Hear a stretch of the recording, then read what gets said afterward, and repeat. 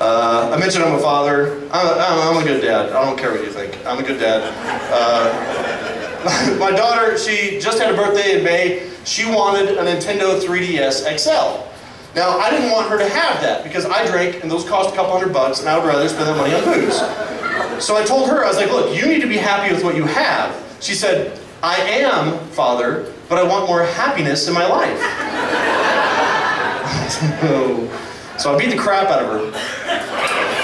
What she wanted was happiness, what she needed was perspective, so that's what she got. That's bullshit. She got a Nintendo 3DS XL, but this is what I did. I got on eBay and I bought a broken piece of shit Nintendo 3DS XL for $50. And then I went down to Walmart and I bought a brand new one, same color, for $220.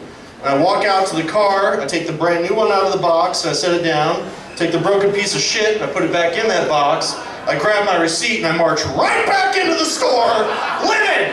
And I went up to the counter and I was like, this is bullshit! I just bought this 20 seconds ago, the son of a bitch is already broken, there's no way I could have busted this, I've only had it in my possession for 15 seconds, this is a load of crap, this is the kind of stuff you're doing at this store, this is bullshit! The lady was like, you're right, sir, this is bullshit, here's your money, cash money.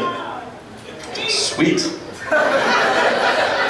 Because the employees, they don't give a shit about Walmart. They're getting screwed left and right. They don't make good wages or have good health insurance. They're protesting around the country. Like, you don't even have to buy the thing there. Like, you could come in with a corner of a receipt from Target and something they don't even sell, and they'll still give you cash for it. They don't give a shit. I started feeling bad. I thought for a second, I was like, wait a minute. Maybe they're not able to pay their employees a livable wage because of shitbags like me. I don't care. I don't care.